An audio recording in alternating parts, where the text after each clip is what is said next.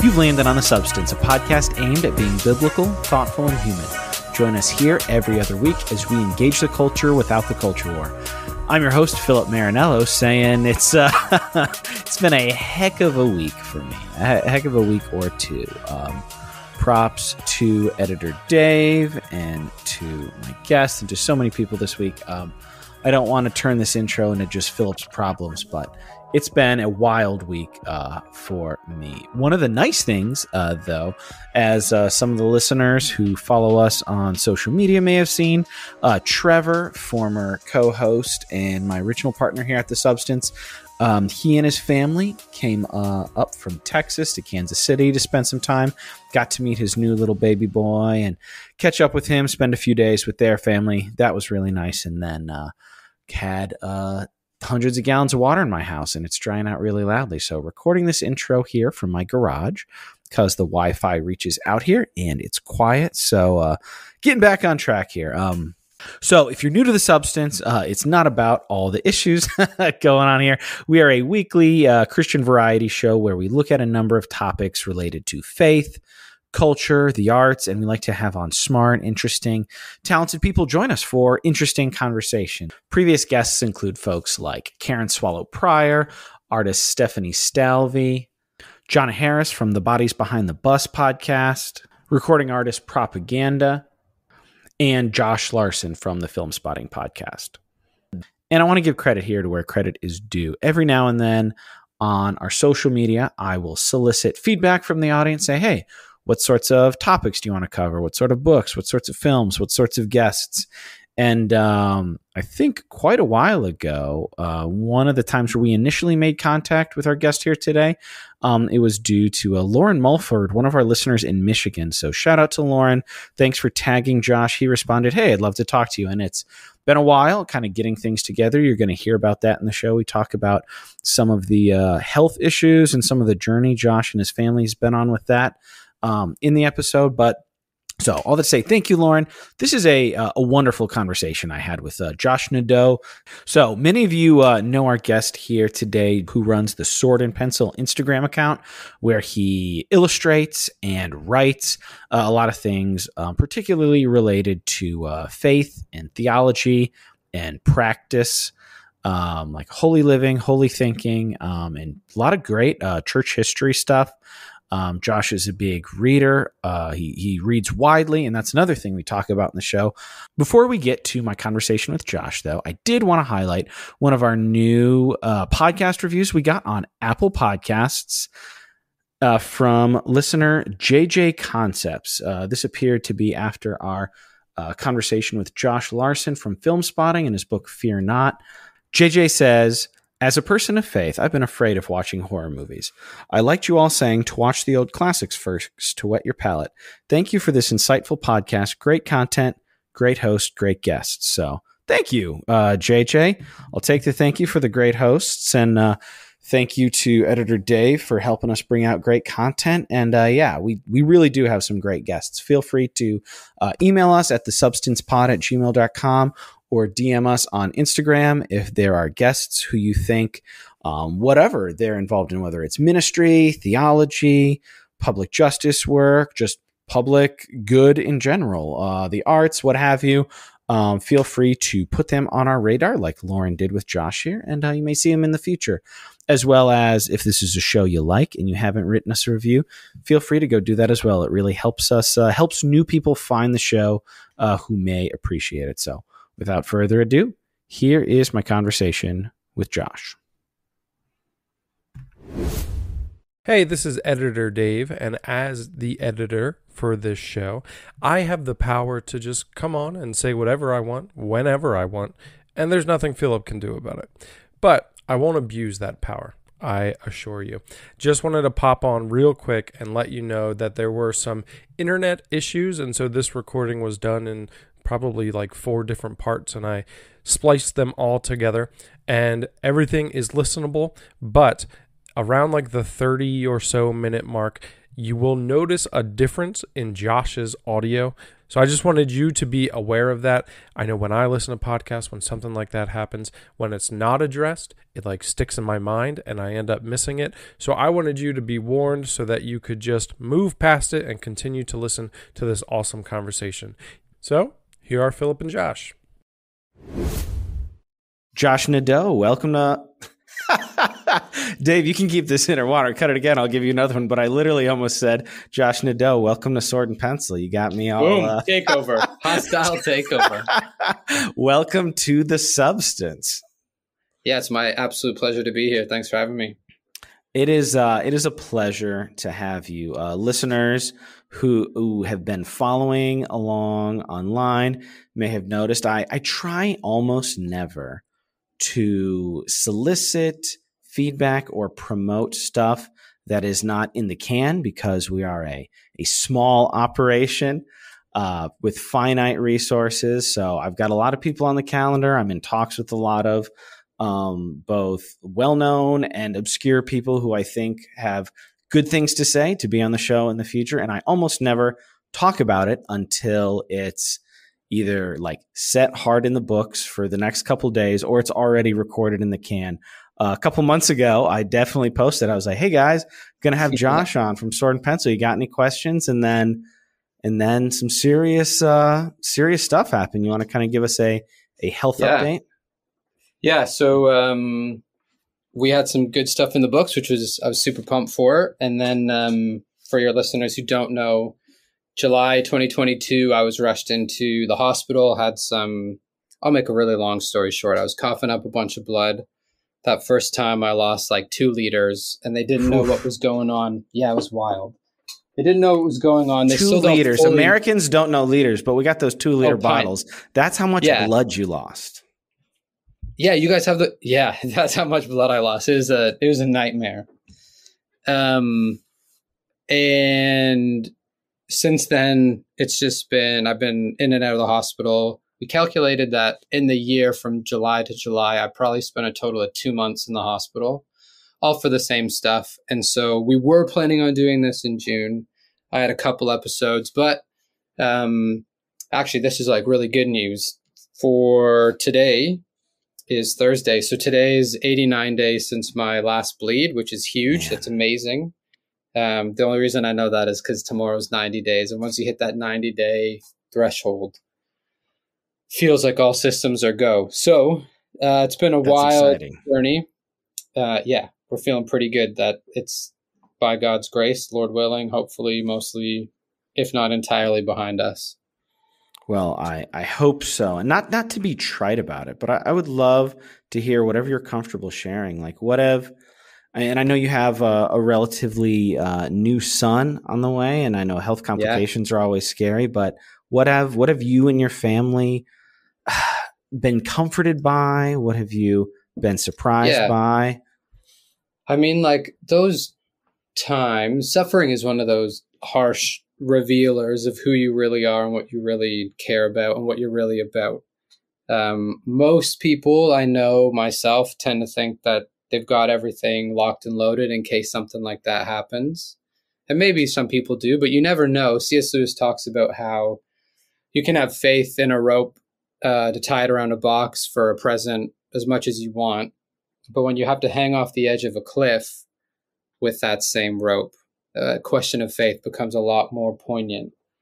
And so for us, it was a year of like that situation just completely shattered whatever facade of control we had of our lives. And when it first happened, Aislinn was 3 months pregnant.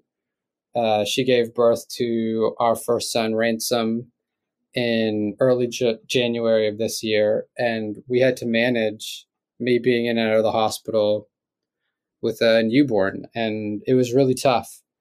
There was God was really good. I mean, like, again, I don't want to sound trite either and flippant. Like the promises that we depended upon weren't the kinds that people sit you down and say, don't you know this verse? Like we knew those verses.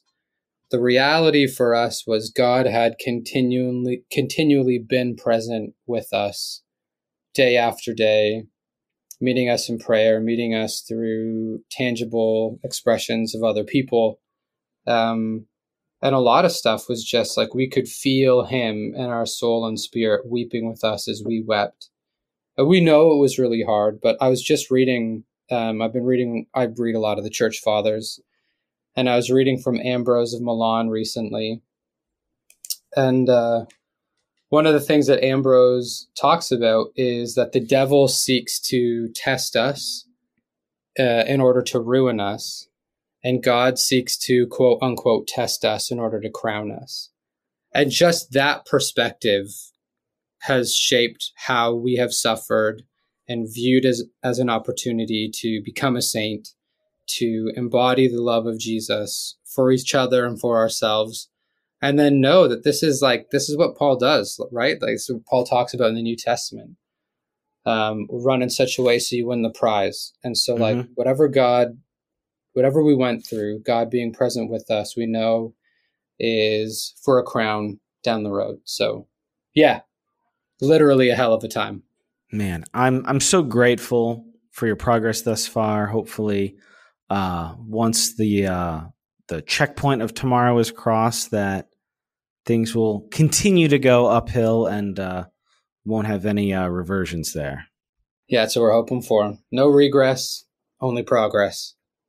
So, Josh, most people who hit play on this episode will know you. And I mean, the same reason I reached out to you. I really love your art online on your Sword and Pencil account. Talk briefly. I know you have talked to a few other people. Again, thanks for your time. I know that you don't do a whole lot of stuff like this. I don't want to call it like press or media, but like really kind of putting yourself out there, engaging in long form conversation. So we really do appreciate that for you here. But talk to us briefly about like your relationship with art as ministry and a building up of the saints. Yeah, for sure. Again, like it's an honor. I don't do too many podcasts for no real reason other than I like the mystery and intrigue of not just being available online all the time. And I'm sure that helps as an artist too. Yeah, like you got to have a bit of the clout. The what is that? Yeah, I don't know. Just the intrigue or mystery. Yeah, it's just that mystery and intrigue. Yeah, so art for me has just been like a craft that I've honed and one that I am strangely drawn to. Writing and drawing and designing are big ones for me. And I think as I've curated, because that's what calling is, right? Like calling is something that we curate. And so the whole story leading up to how I started Sword and Pencil is one thing. But once I started deciding and seeing what I loved and what people responded with, like that overlap and what's needed for the world, those as they overlapped, I just was able to keep honing in on things that I love doing and that people were responding with. And a deep value of mine, which I learned from Dostoevsky, is beauty will save the world. So Dostoevsky was Russian Orthodox Christian. He wrote some great books. That's a plug for down the road. Brothers Karamazov, Crime and Punishment, Notes from the Underground. I read a number of his shorter stuff in college, and I've got a couple of his books on my shelf. I just haven't taken the plunge just yet. Yeah, they're big ones. Like I'm looking at Brothers Karamazov on my bookshelf right there, and it's like 700-800 pages, and it's like not easy reading. It's good reading. Karamazov and Crime and Punishment are on my shelf. I loved his short fiction, but that's something that I feel like, and I guess all art to a degree, engaging well is a commitment, but a novel like that is a level of commitment that I don't feel like I'm able to do right now. Totally. And that makes sense because that's one of those books. Kurt Vonnegut said, everything you need to know about life is in that book. And that every author who's writing something since then is just trying to figure out how to retell Brothers K their own way. Nice. And it's like a deep thing to have to work through. So Dostoevsky said, beauty will save the world. And that has been an apologetic and framework for my life for at least the past decade. I think beauty is one of those things that we need to frame our life in and around, not just from a what we produce perspective. So as an artist and as a writer, like, yeah, that's what I try to do. I try to confront people with the most beautiful stuff I possibly can. But I also think beauty is a thing that we need to participate in, like with what we do day to day. Like our houses should be beautiful. Our marriages and relationships and friendships should be beautiful. We should take time to stop and smell the roses. We should eat good food and have good drink and read good books and watch good films, like all Amen. of these beautiful things. And so for me, Sword and Pencil is just an extension of that. Sword and Pencil is just me saying, hey, here's some of the beauty that I've experienced in my life and I want to share with you guys. So that's kind of like the pulse of Sword and Pencil. One of the things I really appreciate about you and your work and your platform is the focus on those transcendentals. Like Dostoevsky says, beauty will save the world, but that goodness, truth, and beauty as even more than apologetic, like as a lifestyle. I know that some of the folks in our community are really into apologetics. There was a period I was in, not that I think there's anything wrong with it, but what most people think of when they think of apologetics is, as I go on my journey, I much prefer the transcendental beauty, goodness, and truth, right? Because talk about how goodness and beauty are necessary companions to truth. Not that truth isn't important, but how it's not a solo act. Yeah, so in general, there are at least 3 transcendentals, goodness, truth, and beauty. And those are like what we would say from a philosophical perspective, those are the foundations of like the universe. So like God is obviously the source, the triune God is the source of all things. But goodness, truth, and beauty are irreducible within him. So everything that exists is a reflection of God's goodness, truth, or beauty. Now, those things aren't completely separate, right? They interpenetrate. That's crazy. I know I'm getting a bit philosophical, but it's worth it. So our conception of truth needs to have as part of it goodness and beauty. Our conception of beauty needs to have a part of it goodness and truth. And how we act, the goodness, needs to be both beautiful and true. And when we take one at the expense or ignorance of the others, we end up in these extremes. And you can see them all over the place, right? It's hard to avoid them, right? Like totally. I want to say especially now, because I'm a man of the 21st century, but you look throughout history and it's easy to go to extremes. When you find something good, it's easy to kind of get tunnel vision. Like it doesn't even have to be radical or malicious. You're just like, oh, this is good.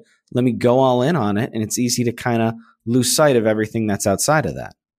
Totally. Especially like we live in a very rationalistic, scientistic universe, materialistic.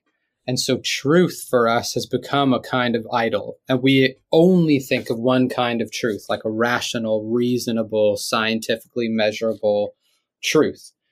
And truth has become something that people can lord over one another, like take in the Christian works in the Christian space. Everything can just be reduced to truth and conversations about truth. And that's fine. Truth is a good thing. Like I'm not anti-truth.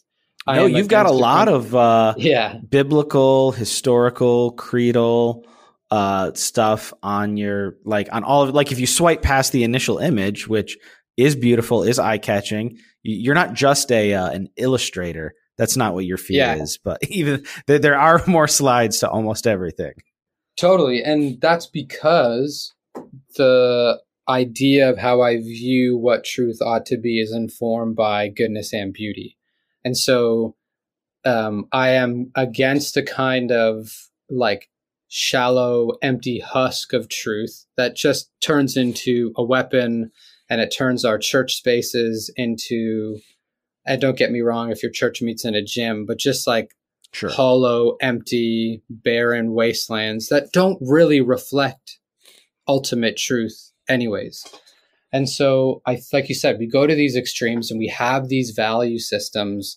And part of the thing that I like to do is to not upend it, but when I do like whatever kind of cultural exegesis, analysis, and look at what the world around me needs, I've looked at church history in the modern world and seen where the apologetics based on truth has gotten us, where apologetics based on goodness has gotten us. You have tons of stuff where it was like you had all the anti-Catholic rhetoric and the whatever debates against creation versus evolution. And I'm sure God has used those for his purposes and people have gotten saved from whatever does God exist debate kind of thing.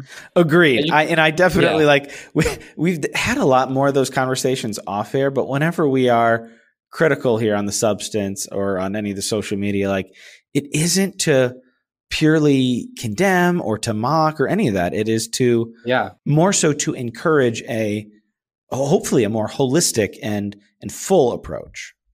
Yeah, I think you're bang on. Like we live in a world that is way too sensitive to quote unquote critique.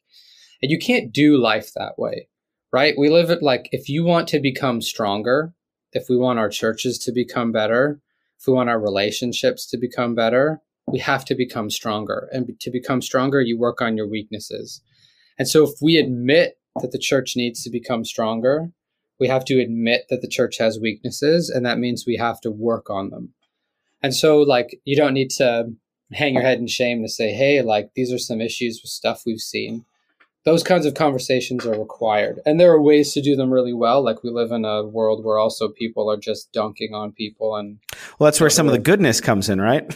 Yeah, exactly. Like, you can't, that's like that interpenetration of those things is so vital because there are people who are just like heresy hunters and malign everything that isn't in their camp. Oh boy. Yeah. Well, in the little bit of research I was able to do, I actually pulled up my notes app from like June in my phone.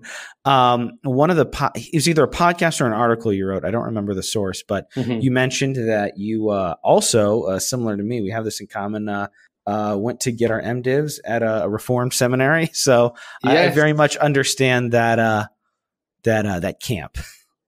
Totally. And there's a lot of things that I'm grateful for. Like my upbringing, I feel like while now I see a lot of the shortcomings of that approach, just because there's shortcomings, I don't like spurn it or throw it away or like have any ill will towards it. Like fundamental, like there's a lot of good things that came from fundamentalism. I would just like to encourage the goodness, beauty, and truth to all be growing.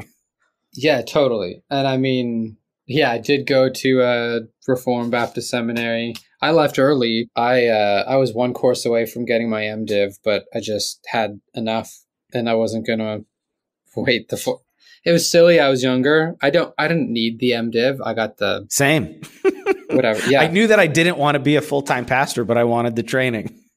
Totally. I mean, I love the training. I mean, it's my life now still. Same for you. Like these are super important things to have learned. I don't bite the hand that fed me in one sense, but they wouldn't like to hear this, but they were the guides that led me to a door out into a brave new world that allowed me to see the world more holistically, to engage with philosophy and the church fathers and broader Christendom and develop a worldview that was so much bigger than protesting, antagonistic, whatever Protestant reform thing that I grew up in. And like I said, there's like not purposeful shade, but when you leave a place behind, you leave for a reason. And there are reasons. Absolutely. And I don't mind sharing those reasons if someone asks. But I'd love my Reformed brothers and sisters, like no harm wish to them.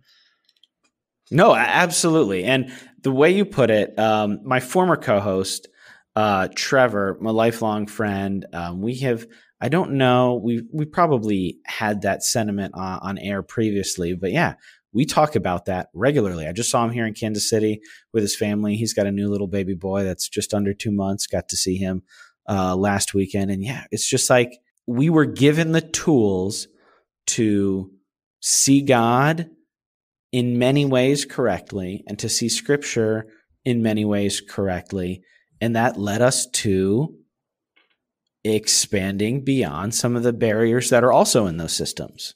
Totally. And it's crazy. I was chatting with one of my buddies last night, and he sent me a YouTube video. There's this talk John Piper did, a guy I haven't mentioned or listened to in like 15 years. But they thought he was at this association for psychologists or counselors or something, and they had like a 2-part presentation going on. First was going to be John Piper, and then was going to be a comedian. And when they had to do it, they mentioned that John Piper was the comedian. And so he was chatting about all this stuff, and it was really deep and really emotional and classic John Piper, a bit guilt, a bit vulnerable, a bit emotional. And everyone was just kind of laughing at him. And it was this really hard video to watch. But I was chatting with my buddy after, saying, like, I remember some of those books, like Don't Waste Your Life. And maybe the idea or sentiment behind it came from a good place. But the way the reform world discussed lots of those things really was difficult on me in my walk of faith. And even reflecting on it a little bit last night to say, like, exactly, you're right. I learned tons of stuff that I will never forget or am very grateful for, but so tightly coupled with so much that was hard. I'm not going to use the word abusive. I know some people have experienced abuse at some of those churches or whatever, so that's different.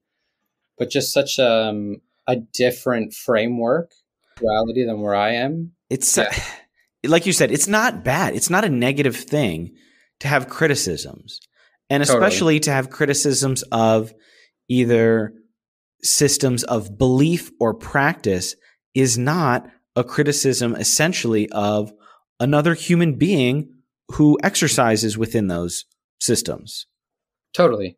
And like all this stuff is super important as we learn to frame our lives, right? Like, to go back to the transcendentals, if we believe that it's our goal to be after truth, God is the source of truth, then we have to have the humility to like kind of not divorce ourselves completely from our belief, because we are what we believe and we are what we do.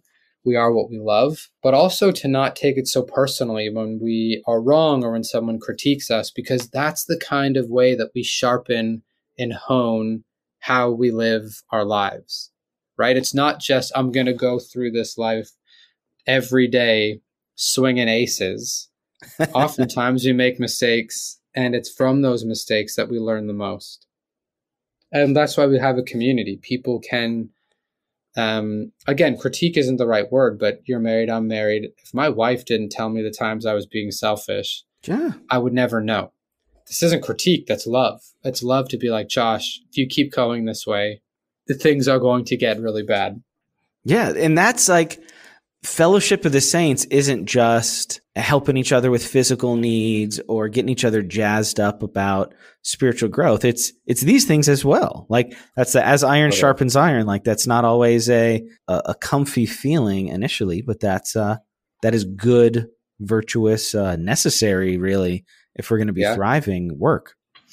It's a requirement. And, as an artist, so as a man and an artist and a writer, I find myself in a maybe a kind of minority in like the artistic world, which tends to be more emotional, just different, right? Like when you picture a stereotypical artist, I know I don't fit that mold, which is great. That's why I feel like I have a voice in an ecosystem. But one of the things that I've been like pondering for the past couple of years is this idea of what we've framed like art and love and community to be, where art is no longer a weapon or tool to stand up against something, or to reveal, like give you eyes to see something more clearly. And if it does do that, it's so superficial, it's propagandistic. And then love and community, we've elevated to not just an unconditional love as somebody comes into a space, into a community, into the quote unquote way of Jesus, but like this ongoing like lowest common denominator idea of unconditional love that would never read the rest of the Sermon on the Mount to someone, because Jesus is just saying, I demand this from you. I demand this from you. I demand this from you. And so culturally, it's been very interesting to watch how these things unfold, where, yes, there are some people who have been hurt by church, and then there's some people who are defending the church, and I want to do, but I'm both of those things. But I don't want to, in my defense of the church, be so, what's the right word for it? Have my ears plugged so much. Belligerent. Yes, that I can't hear. Mm-hmm. But then also, I don't want to be the kind of person that's on the other side that says, you know what? You don't get to demand anything from me. Like, we are not used to what it means to be under authority, to have leadership, to have expectations, and marry those things with this is what unconditional love actually is. No, absolutely. And it's almost like, I love it when I'm having these conversations that I don't have like a super tight outline, but there are a couple of things I wanted to mention, and you have set me up perfectly for the next thing that I was kind of thinking I wanted to talk about, is just the ability and characteristic of art to be prophetic in a culture. We recently had Chicago film critic and longtime movie podcaster Josh Larson on, talking about horror movies because it's spooky season, and talking about how in a lot of ways horror can prophetically look at the things that are harmful and that we fear in society through an entertaining narrative structure that can kind of get at things that an essay or something like that wouldn't. So how do you, in your visual art primarily, seek to strive towards engage with that work of being prophetic? Yeah.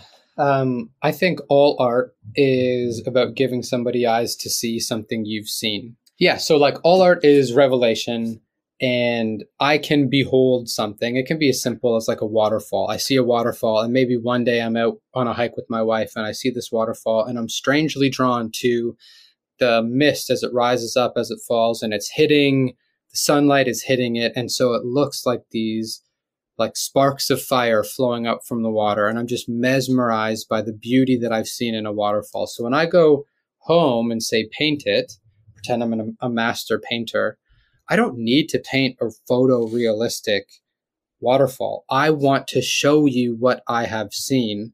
And so I will do whatever I possibly can to make sure that the mist you see looks like it was caught on fire from the sun. And so all art is like that. It's giving someone eyes to see what you have seen. And if it's someone from film or someone from dance or someone who writes or someone who does some sort of music, it's ears to hear, it's hands and feet to do. We want to participate.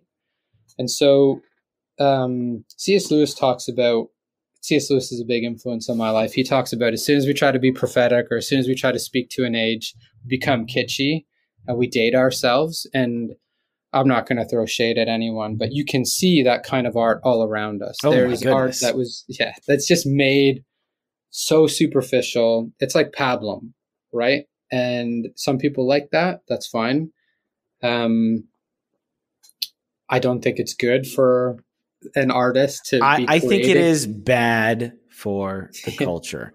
And especially bad when it becomes popular and the norm. Like, man, I'm trying to stay healthy. You're in the gym way more than I am. But I mean, I think it is good and fine to have like ice cream and cake every now and then. But that's not like, you don't eat 3 square meals of that a day and expect to get healthy.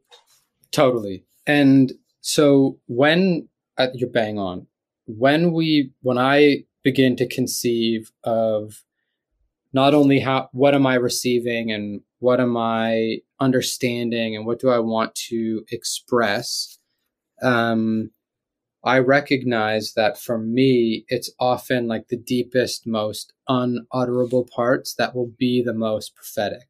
If I'm going for a walk, like I always take my notebook with me. If I get an idea, like a phrase, I'll write that down. If I have an idea for an image, I'll write that down. And then when I start producing my art, I just sit down and sketch and let things go where they will. Part of that means, discipline is freedom. So there has to be a certain amount of skill to be able to express artistically what you want to or what pops into your mind freely. Well, I heard you even talk about workflow. Like, it is easy to romanticize the creative act regardless of the medium. And it's like, Totally. like you do get inspiration when you go walking, but then you have to filter that through some sort of process. Totally. Because your Instagram feed that is undeniably engaging and drawing and gets loads of engagement, like that doesn't just happen. Like you can have little epiphanies here and there, but there must be discipline in the pursuit of art. 100%. And so like one of the things, I get messages all the time, like, oh, how can I do what you do? And I said, draw for the past 25, 30 years of your life and read theology and literature for the past 25, 30 years of your life. Get most of an MDiv. Yeah. Get really jaded, drink too much, smoke too much, come back out the other side. Get married, have a beautiful child. Yeah, he's the best. And so like, there is like this discipline that is required, like as part of the artist. Hunter S. Thompson talks about how like the artist's life looks romantic, but it isn't for everyone. You live on like this knife edge of being able to experience everything that you go through and not want to fall off either side by going all the way in, right, to depression and sorrow and anxiety and fear. But you don't want to remove yourself so much that like all of your life is wine and roses and you just have nothing left to say.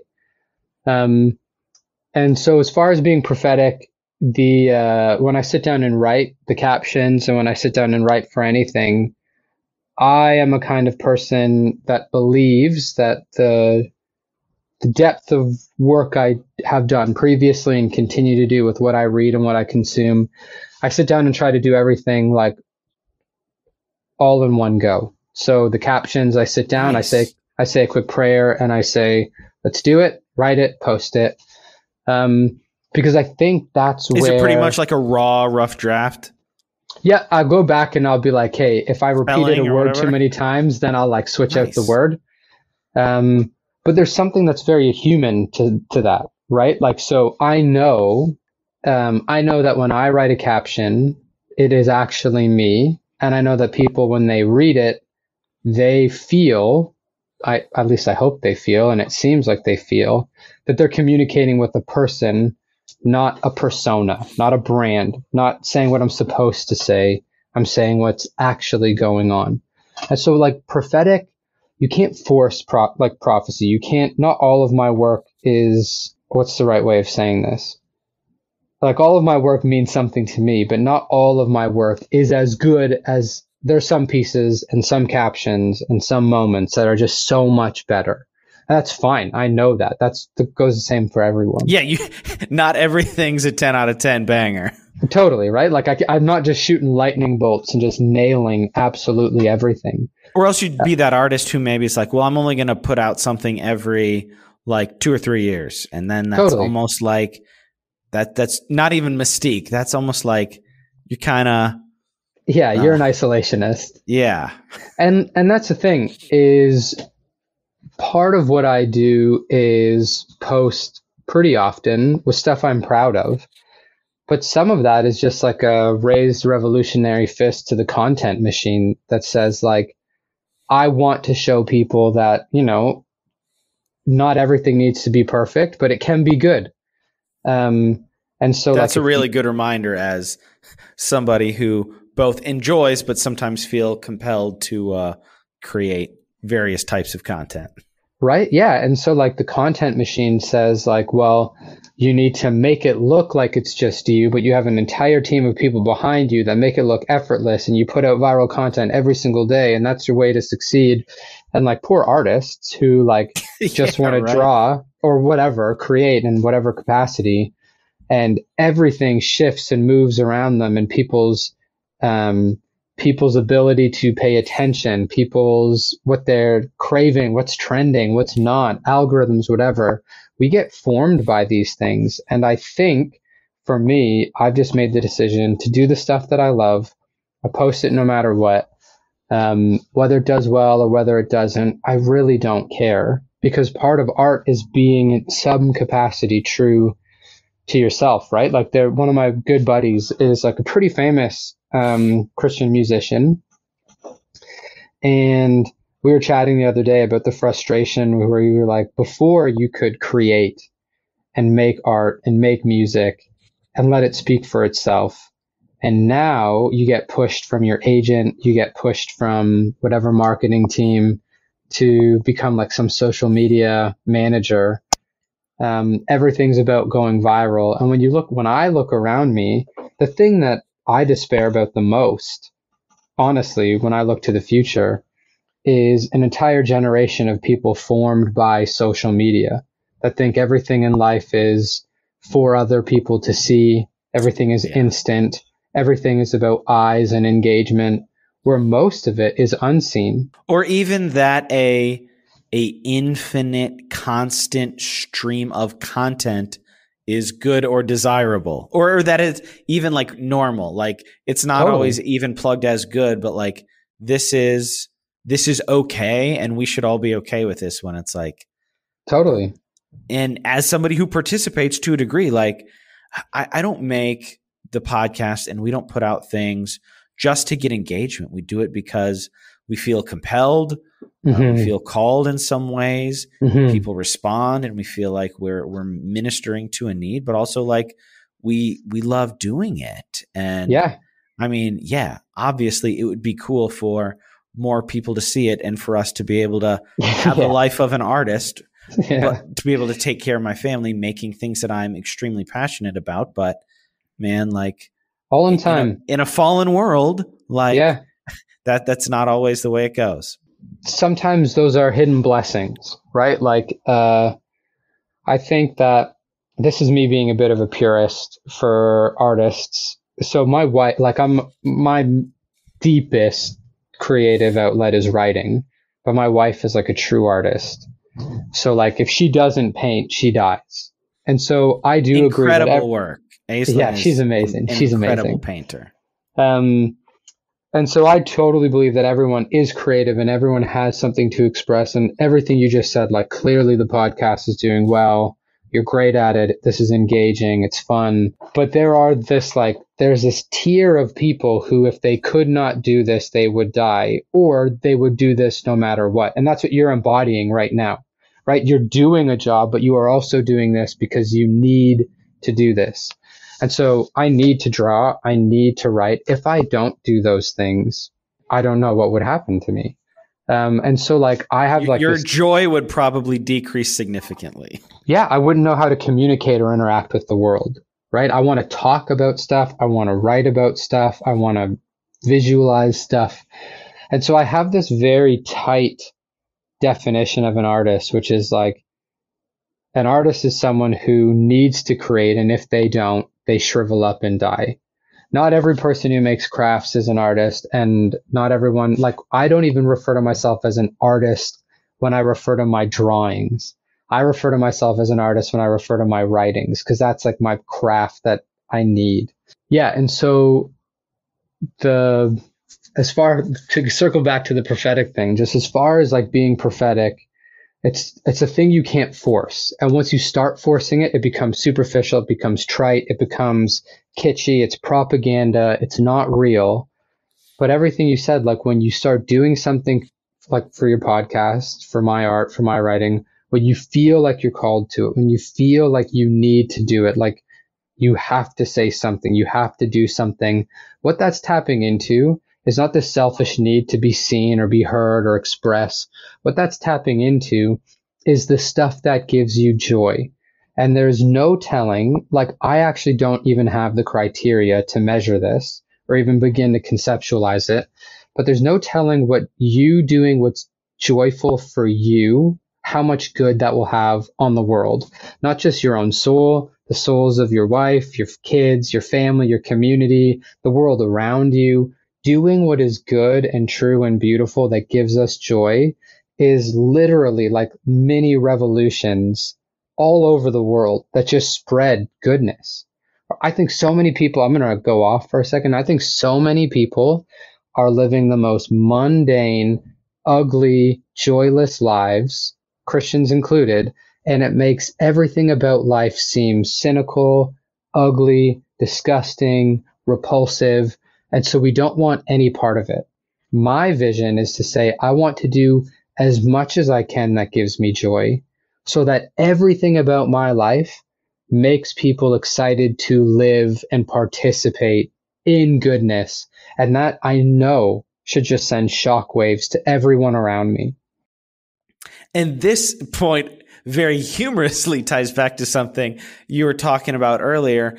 I have mature almost sounds pejorative. I have grown personally away from certain aspects of that.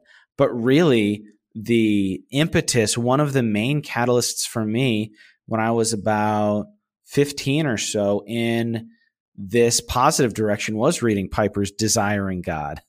Mm-hmm. I had, growing up in Reformed spaces, I don't think I had read or listened to anybody talk about joy as a virtue in that way before him. And I'm eternally grateful for that. That was so affirming because I'm like, I know me. It is very important to me to, just like everybody else, to pursue things that are filling. And I know that I can be sometimes too much in that way. But like you said, I feel like my soul would shrivel up and die if I did not engage critically, both as a consumer is not the right word, but like a participant in art. Because I don't really think we should be. I understand the frame of a consumer, but I really think like to be a participant in art, like you are engaging with it, whether it's a film or a book or an album or what have you. Like somebody has put something out there, hopefully like with integrity and intent. And by engaging with that, like we are filled up. Like obviously, like there's the food, water, shelter, companionship thing, but I really do think that I know that particularly my soul without beauty, man, that would just be miserable. Yeah. And I think you nailed two things that are so important. One of them is like God is the source of goodness, truth, and beauty. And so all of the stuff that we're looking for that is good or true or beautiful, we're ultimately looking for him. He is the source. And all of these things are gateways back into the source. And so when we want to engage in beauty, it might be my art, it might be a film, it might be a poem, it might be a dance, it might be a piece of music, it might be something in nature, it might be a kiss from your beloved, whatever, it doesn't matter. These things are gateways back to the substance. These are shadows. God is the substance. And I think that's so key because as we participate, that's the other key that what you said, as we participate in goodness, truth, and beauty, we are participating in the divine life, right? And so again, there's no telling what kind of good that will do for us as we participate and engage with art, as we participate in goodness, because that is part of God's transforming work for our souls. We either go further up and into God's goodness, truth, and beauty, or we reject it and push it away and leave his goodness, truth, and beauty. One of the things you talked about, I think it is important, but I would love to hear your perspective, both for myself and listeners, as one of the tenets of the show, the podcast, all the different feeds is hopefully a positive type of, usually it's a film and some books, but the idea of criticism, again, in an engaged way, like there is good art and in some ways there is bad art, but I would love to hear your thoughts because I feel like, again, it was either in an article or in a previous podcast you talked about how comparison in art, and probably as an artist yourself, that it is like unavoidable, but also there's a lot of traps in comparing like art with art. Yeah, comparison is like it's cliche to say, but it's the thief of joy.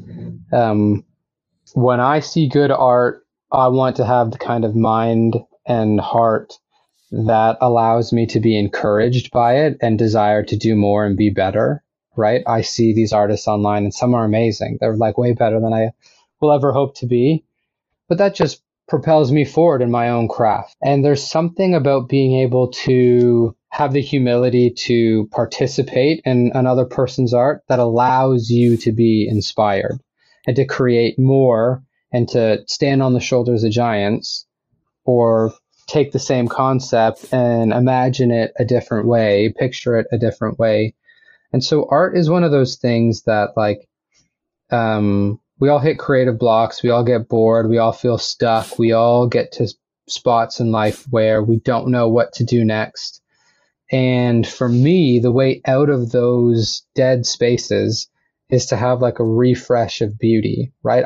I'm a big proponent of being bored. I think that distracting ourselves with doom scrolling on social media, or like, I love me a podcast, but just like the constant input, we don't let ourselves be bored enough to start making connections. We don't sit and listen. We don't sit in quiet. Pascal once said, I think it was Pascal, he once said that all of humanity's problems can be chalked up to the idea that no one wants to sit alone in a room quiet for an hour. And if you made someone, he wrote this ages ago, if you made someone formed on TikTok videos and Instagram reels and YouTube shorts try to sit in a room by themselves, disconnected for an hour, they would implode. They would cease to exist. And so that's a big thing for me, but also like good food, good drink, good sex, good conversation, participating in good art. These things revive us and bring us back to see beauty more fresh, and then want to participate in it more and express it more. And so for me, like, I have on my desk right now, I've got the complete works of Chaucer. I've got a book called Kenegea by David Bentley Hart, which is a Gnostic tale. I'm reading a bunch of stuff by George Orwell. I have to just be constantly engaging with things that I find interesting and beautiful, or else I just like we said, I begin to disappear. I begin to look at life assuming that I know best and that I can understand it with just my own two eyes, rather than having the eyes and minds and hearts of all these experts around me to not only humble me, but also let me see things I'll never be able to see on my own. Well, and that is perfect. See, this is primo, Josh. We should, if you weren't so far away, I'd say we should hang out. If I'm ever in Canada, yeah. I'll hit you up. One of the things, I know we're getting towards the end here, I'd love to hear about just commend to, so a lot of our audience probably grew up similarly to you and I, because that's how a lot of people find you who are similar.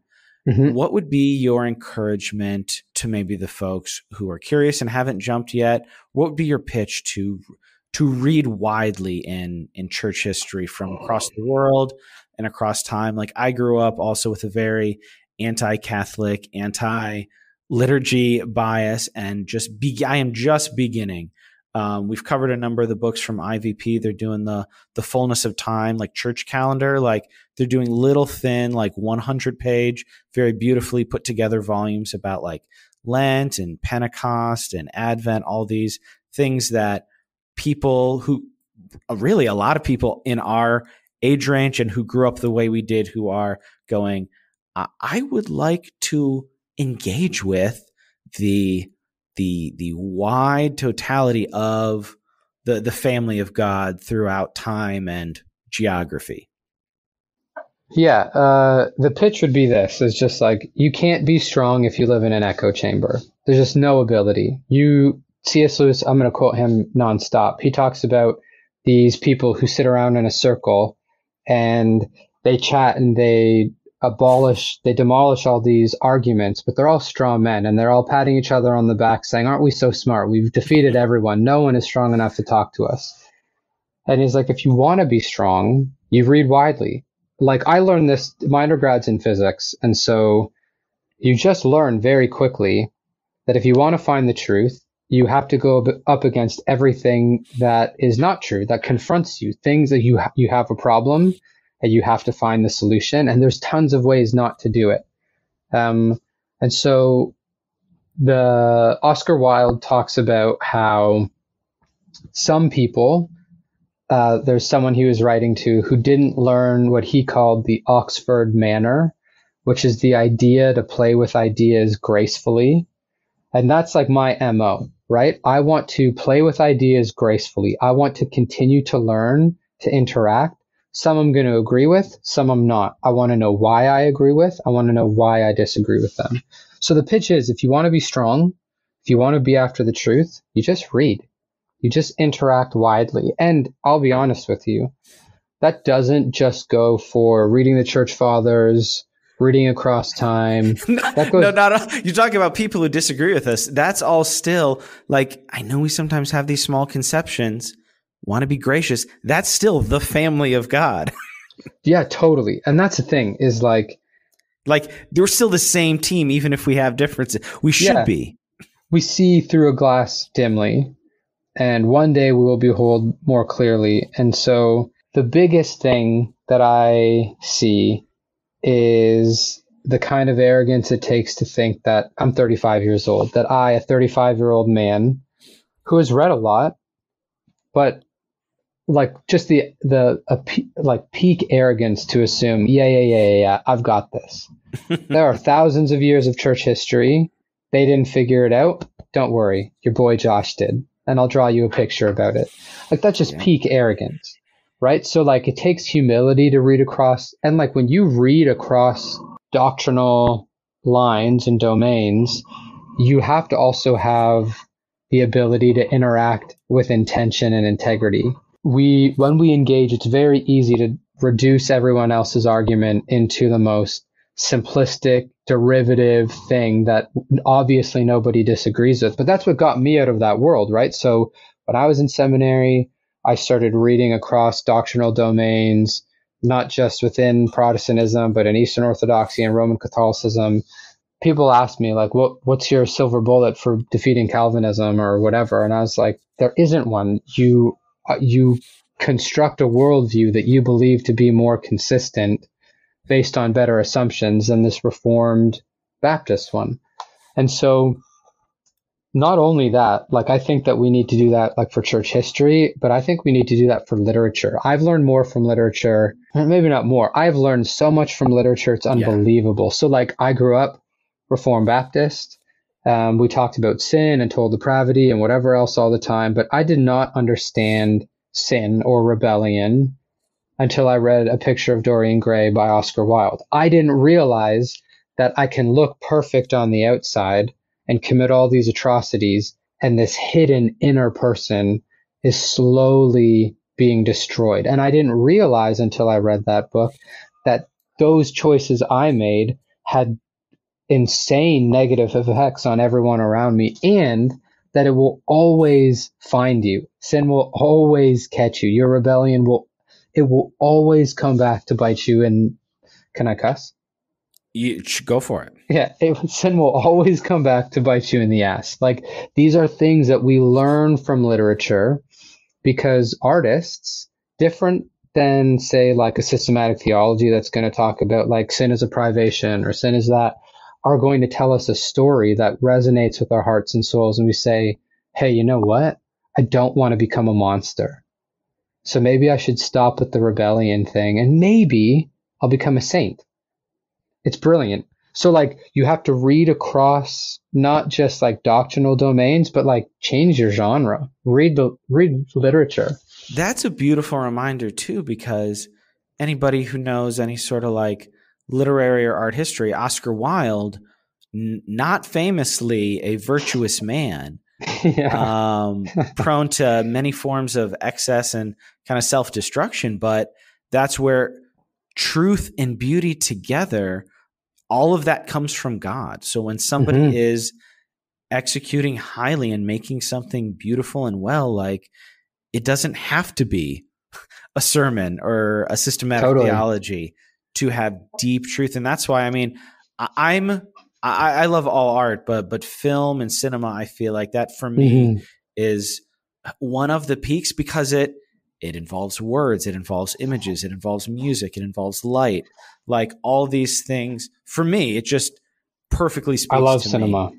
But yeah, whether it's the written word, whether it's the word in song, in telling stories, like these all have power to form us in a Godward way, because a Godward way isn't just like spirituality isn't like an aspect of one's life.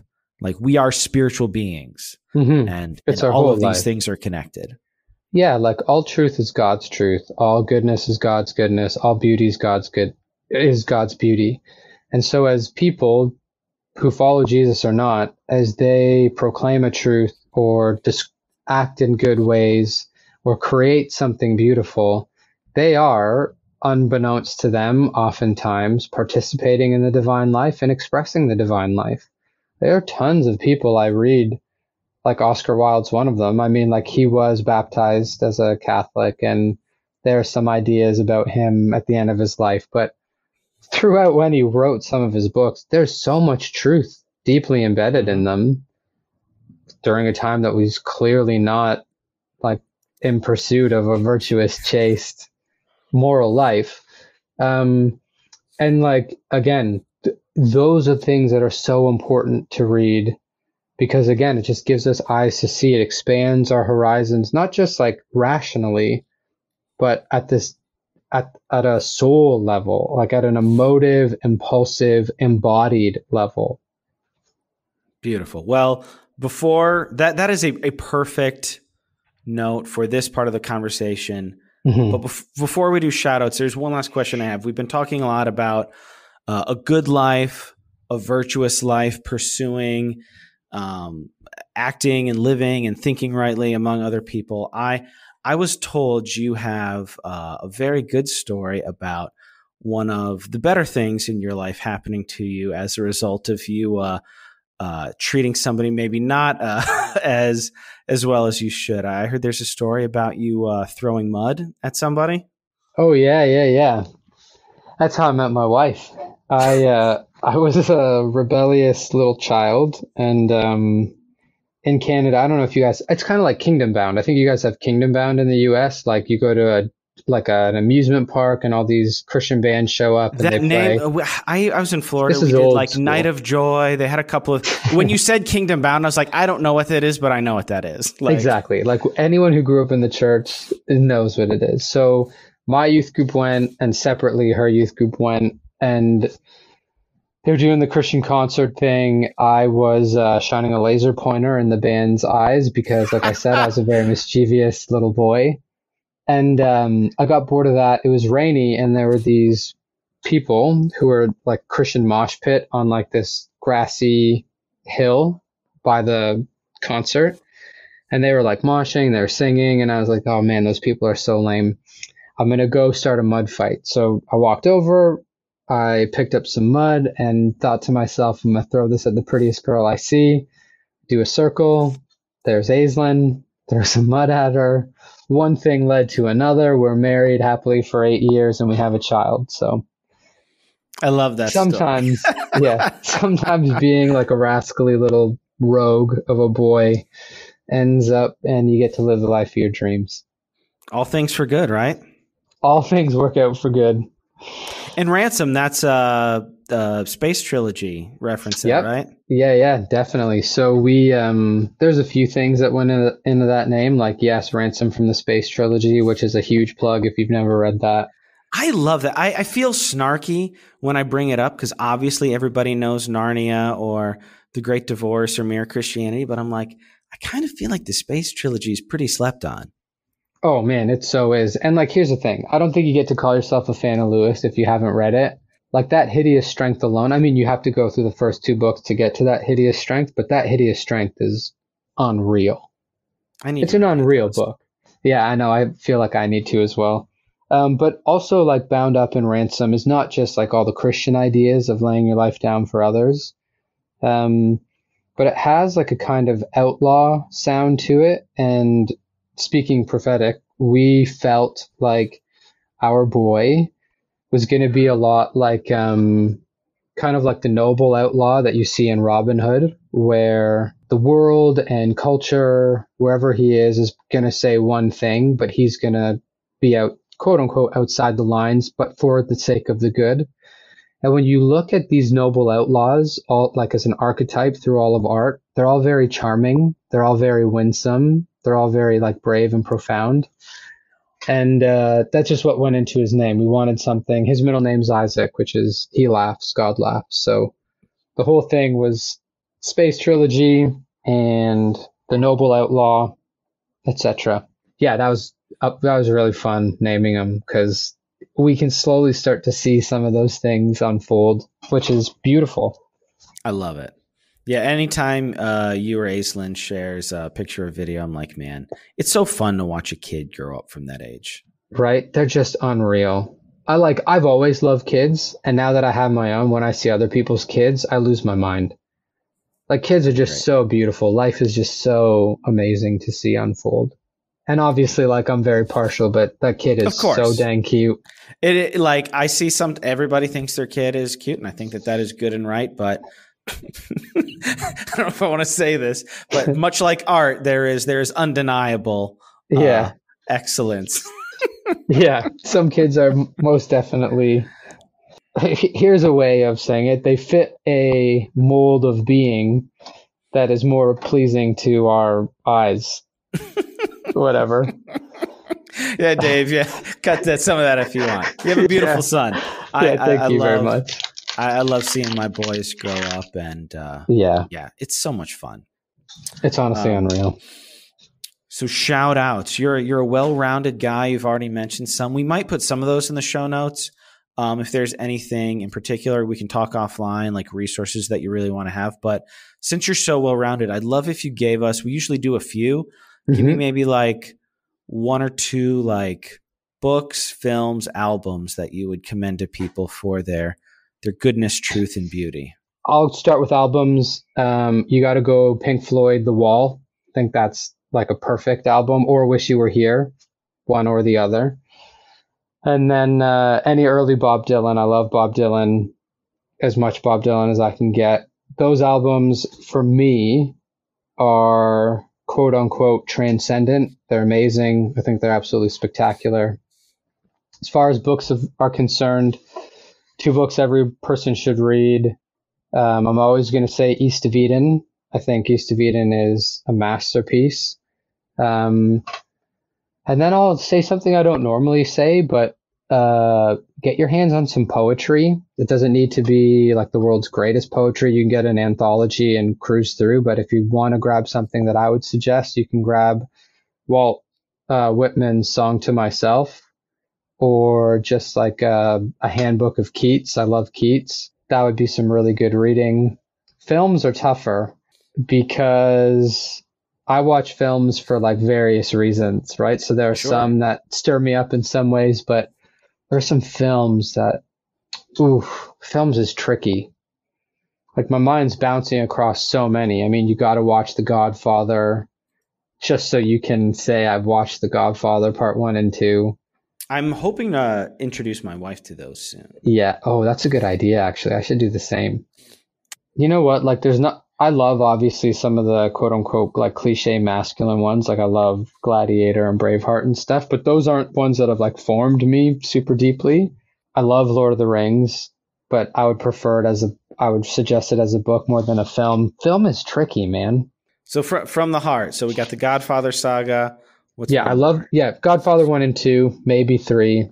From the heart, what speaks to me the most from a film perspective? You know what? I'm going to go something not deep. I love Indiana Jones and Raiders of the Lost Ark. Bam. And I love also Last Crusade. I just love me a good action adventure. Well, Josh, thank you for your time. Yeah. Obviously, Sword and Pencil is huge. Nearly everybody who we engage with follows it, but where do you want to send people? Oh, hey, plug your book. You're working for HarperCollins. Yeah. Yep. Writing a book. Title can't be shared. But contractually. I am writing. Yeah. I am writing a book, and that's going really well. And so all of that is just wheels in motion, which is great. It's been a lot of fun. If people want to follow me other places, like I have a Substack called Everyday Saints that I sometimes write a little essay for. They can subscribe on my Instagram to like the Saints thing and go deeper on film, photography, fashion, conspiracy theory, politics, essays you should read. It's just literally like the and whole you're of very my life. engaged. I'll give a plug so that you don't even have to do it. I love that you are deeply engaged. Like you can tell, you don't want to say that you're omniscient or whatever, but like it seems to be clear that some people are motivated primarily by building an audience versus providing value or engaging in a good way. And I really do love to see the way that you solicit feedback and engage really intimately with that feedback. So Thanks, man. Exemplary accounts. I feel like if somebody wanted to start something, I feel like look at that blueprint. Thank you. Yeah. I think, you only get one shot at life and living it to the fullest. And then like, there's no secrets here. I want everyone to do well. And I'm no guru, right? I'm not everyone's sage. I'm not going to be the person that leads you to the other side, just another guy on the same path as everyone else. And so I don't think of myself more highly than I ought. And I just think so many people online are like brands and personas. They're curated by their marketing team because they have to sell a certain amount of stuff. And I don't. And even if I did, I wouldn't care. And I think that that's what most of us are longing for, is real people. And we're just being sold all these like marionettes who are performing for us, and we're buying their books. I don't want to get upset. I don't want to, again, start a conversation that we don't need to, but I do really appreciate it. And that is a value of mine, to be deeply engaged and as accessible as I possibly can. I mean, it's really difficult. There's a lot of people now. I do try. Yeah, you got like 100,000+ folks. Yeah, there's interacting something like with that. Your polls. That's quite a bit. Yeah, so I can't interact with everything, but I do try my best, and really do genuinely take time, because it's a blessing for me, right? Like, I don't take this lightly. And so to whom much has been given, much is required. So I'm very humbled by it, very honored to do it. And it is just an absolute pleasure to do stuff like this, to do whatever I possibly can. Well, I appreciate it. If you're looking for a feed that will delight in truth and goodness and beauty and will challenge you, if you're looking to engage with different points of view, Josh has folks of all sorts who follow him with all sorts of engagement. So I feel like more well-rounded, in addition to the fantastic art that comes on a very regular basis. Awesome. Dude, I'm glad to hear that. Thank you. Well, Josh, thank you, man. I hope to talk to you soon. Yeah, honestly, this was amazing. Thanks so much.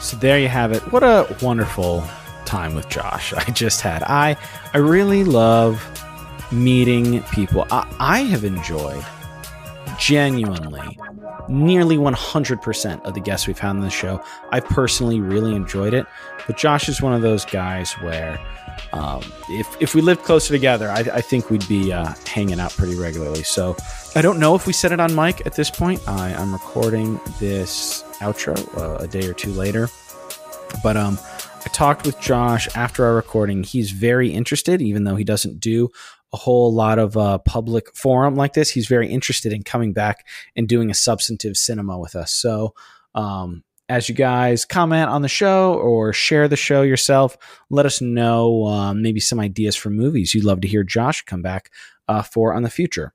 Links for Josh's sword and pencil account will be in the show notes. I'm sure many of you are following him already. Guy's got over 100,000 followers, which both seems like a blessing and a curse based on our discussion today. But I really appreciate how he is stewarding his role there. Check him out, give him a follow. And if you really love what he does, give him an Instagram subscribe. He does do a lot of catered content for the folks who subscribe. Check out his Substack and be on the lookout for that book from HarperCollins. I'm very excited about it. And I will be sharing with you guys what I'm allowed to share when I can. I know that book contracts sometimes have a special rollout. So as soon as I'm allowed to share stuff about his book, I will be sharing that with you. If you enjoyed this conversation with Josh and you like to help more things like that happen, help us keep the lights on over at The Substance, you can join us on Patreon for as little as $3 a month, have access to exclusive content, and be able to vote semi-regularly for some of the books and films that we cover on the show. I know editor Dave, with his Substack conversations he has, you also get early access to those. We've got Andrew Whitehead and his book on Christian nationalism already on there. You can hear editor Dave talk with Andrew Whitehead. I have already recorded one for a future episode, so we've got some exclusive content coming. And then soon I will be jumping back on with Stephanie Stalvey for The Curse of the Cat People, which will also be a supporter only episode. So we're starting to, as much as we're able, make that worth your while to support us, as well as the great show we put out every other week and the library of stuff we have. If you're newer to the show, we got 100+ episodes with some really great people. So if this is of value to you, support, or if monthly support is not really your thing, if that's not in your budget, or it's really not something you want to do, you can hit us at Cash App, $ The Substance Pod. If it's worth a couple bucks, 5, 10, whatever, you can hit us there at $ The Substance Pod on Cash App. We want to hear from you. Like we said at the top, this episode partially became a reality due to a listener saying, hey, I really love the work that Josh is doing at Sword and Pencil, and you should talk to him. So hit us up on Instagram or email us at thesubstancepod@gmail.com if there's somebody you would like us to reach out to and you think they would be a good fit for the show. Please let us know. We would love to have them. Finally, if you like the show, share it with a friend. And if you haven't, consider leaving a 1 or 2 sentence review on Apple Podcasts or hitting that 5-star button on Spotify. It just helps more people find the show. So that's it for this week. I've been your host, Philip Marinello, and we are excited to see you back here in 2 weeks on The Substance. Final thoughts on Raiders, and then we'll close it out here before it does that again. Yeah, Raiders is just like you were saying, a perfect movie. Man, I can't wait to see my son. Like, I'm excited to show him Star Wars. I'm excited to show him a lot of things that have unfortunately been so pervasive in pop culture. They're probably like not surprising. Like I heard him the other day do the Empire Strike. Like I heard him start to do the Empire Strikes Back speech. And I was like, what are you talking about? It hasn't done. And then I realized he was doing it from Toy Story 2 with like Buzz and Zurg where I was like, man, like that kind of stinks a little bit. I love the Toy Story movies and I love that he loves them, but I feel like it might still land if I show it to him at the right time, but if I wait too long, I feel like that's gone. But I feel like the face melting at the end of Raiders is just such a strong image. I can't wait to see it. I hope it's not too scarring. I can't wait to see his reaction. Well, like, I mean, I saw Raiders way before I should have, and I ended up all right. But I think you're right. Like, I think that some of these IPs have been, and you can get my take on all of this, like, it's been super cheapened by the past 5-10 years. And so, like, I have all my friends asking me about the Star Wars shows. I was like, I tried the first one and I didn't like it. Yeah. And now they've had 10 more since. And I'm like, no, I'm not going to watch like hours and hours and hours of this. Like, if you like it, you like it. Like everybody, like junk food is fun sometimes, but I don't feel like it's very filling. I'm the exact same, man. If you like it, you're wrong. I don't like, like you can whatever, you can enjoy what you want to enjoy, but in my mind, like Empire, I'm not the biggest Star Wars fan, but I think Empire is an amazing movie.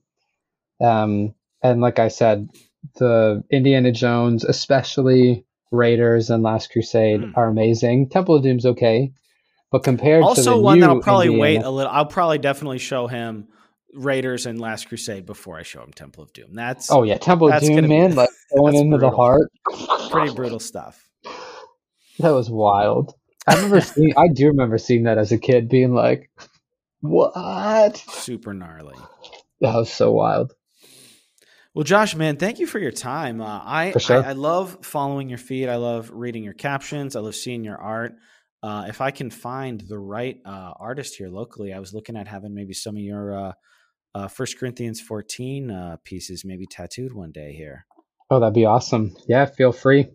So, yeah, love having you on. Maybe one of these days, since you're a movie guy, have you back for a substantive cinema episode. I love having people who love movies kind of go deep on one. Oh, that'd be sweet. It's quite like living in a hyper-capitalist world does make a lot of things challenging. Boom. Takeover. Hostile takeover. Beauty will save the world. And cut. Whew. We got it. Man, it only took us 4 different sessions for one stinking... Yeah, Dave's going to have one heck of a time.